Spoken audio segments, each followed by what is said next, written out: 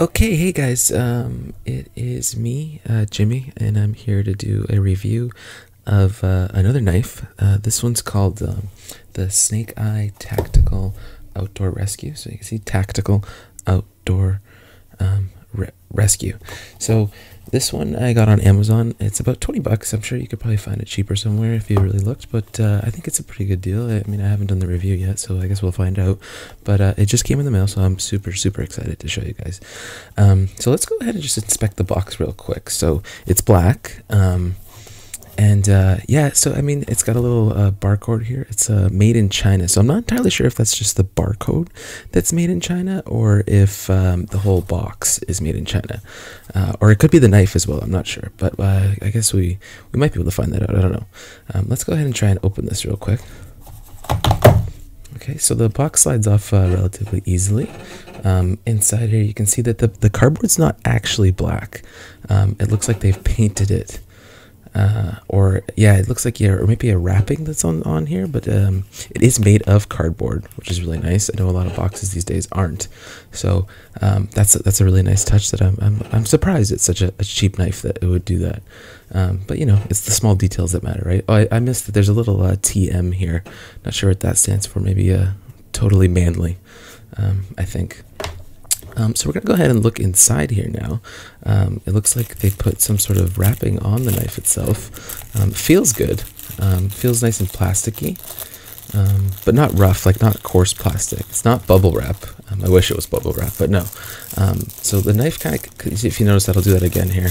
The knife slides out relatively easy if you just grab it by the plastic. So that's a nice little touch. It looks like the engineers put a lot of effort into how you actually experience the knife for the first time, right? Which is so important when purchasing a cheap knife on Amazon. So we're just gonna pull it out here. Yeah, you can see, yeah, they did it again. It is cardboard. They've painted this black. Yeah, that's okay. We'll save that for later. Okay, now taking a look at the knife itself. Oh, it looks like it slides out relatively easy here. So I'll just show you that. It kind of comes out. Yeah, I like that. That was a nice motion. It does seem to be difficult to put it back into the plastic. I'll just try it just for the sake of this. Yeah, yeah, it wasn't too bad. I mean, what was that? Maybe like 5 seconds putting it back in the plastic. So that's not too bad. Ooh, it does look like that it's ripping right here. I'm not sure if you can see that on the camera. It's odd for a knife to be able to break through plastic like that without the knife actually being open. So that's a little bit unfortunate, but let's go ahead and slide this out again. Okay, yeah, we'll save that too. Okay, so here is the knife. It's black as well. It feels good. It's not too heavy. I do think it looks like a knife. I mean, I was hoping that when I ordered it. Here, because it is a tactical knife, this is great for breaking windows, apparently. It actually says it's a windshield, for the windshield, I think. You're supposed to break your windshield if you need to, so that's nice. This is a seatbelt cutter, which I think is a lot easier than actually just unclicking your seatbelt. So you can just kind of just rip the seatbelt each time you're getting on the car. I guess you could only do it once, but I mean, that one time I'm sure it works really well. I guess let's go ahead and try and open this. Wow. Okay, so it is a knife. It's really nice.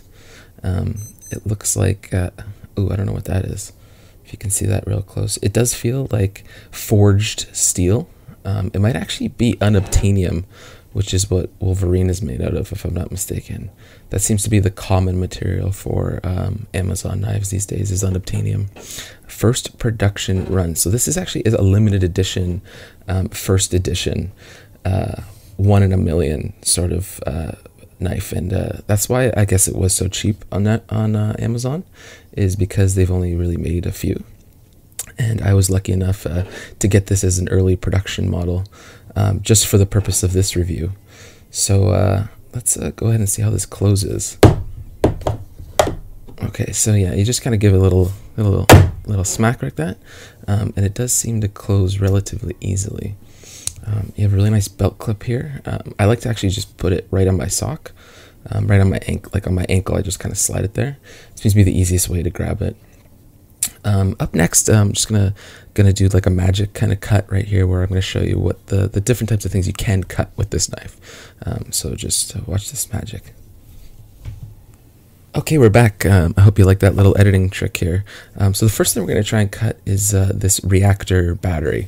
I know that's something that a lot of people have been asking in the comments to see if this knife can actually do that. So let me be the first to try. Let's go ahead and slide that open again. Okay, we got it slid open. Let's go ahead and try and cut this down. I mean, the serrated part doesn't... Yeah, so I'm pretty sure this can't cut batteries. So if that was something you were looking for in this knife, it definitely doesn't do that. So let's go ahead and try something else a little bit more common. Okay, now we're going to try and actually open a pack of batteries. I had realized now that you probably meant, can it open a pack of batteries? So maybe that'll work. So let's give that a shot. So I'm just going to do a nice little surgical style incision here. Okay, so you can see the top came off relatively easy. The batteries are still not open though. It does look like they're still kind of secure in here. So let's try and give that another little cut. So just gonna go down the side here. Okay, so I am struggling just a little bit, but not too much. Okay, there we go. It does look like I can access the battery now. So let me just see if I can just slide in here. Okay, yeah, so I was able to get a battery out. So if you were looking for this knife to open packages of batteries, it does work. I will say that it does not actually cut the batteries themselves though. So I'm gonna have to knock a point for that. I guess that's about it for this review. Thank you for watching. I'm glad I didn't cut, I don't know how to close this. I'm glad I didn't cut myself. I know I did last time, but I am Blade Runner 69, and I hope that you guys rate, comment, and subscribe, and let me know what knife you want me to review next in the comments.